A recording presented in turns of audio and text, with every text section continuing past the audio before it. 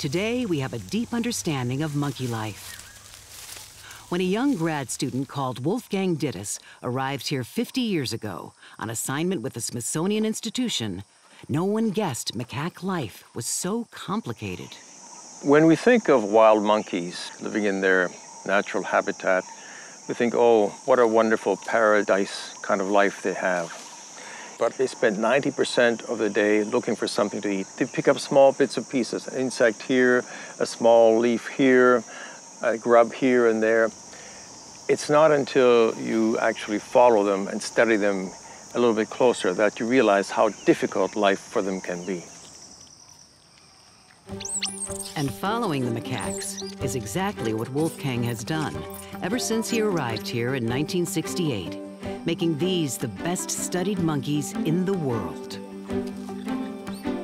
In our data bank, we have more than 5,000 individual monkeys identified, and we've monitored their behaviors and traits.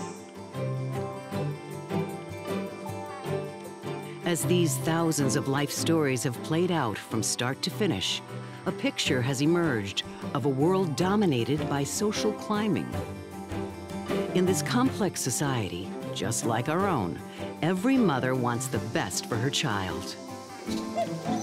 By tracking the upbringing and character of every single monkey, Wolfgang has gained an understanding of what it takes to be a successful macaque.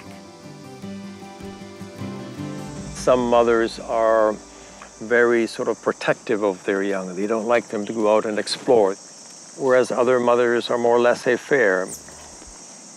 They allow their youngsters to run around and play with others. And what you find that eventually the ones who've been raised in the laissez-faire kind of approach, they're a lot more confident. They're more likely to achieve high rank. Clues, perhaps, to our own social evolution. Over the years, Wolfgang's watched the rise and fall of thousands of individuals.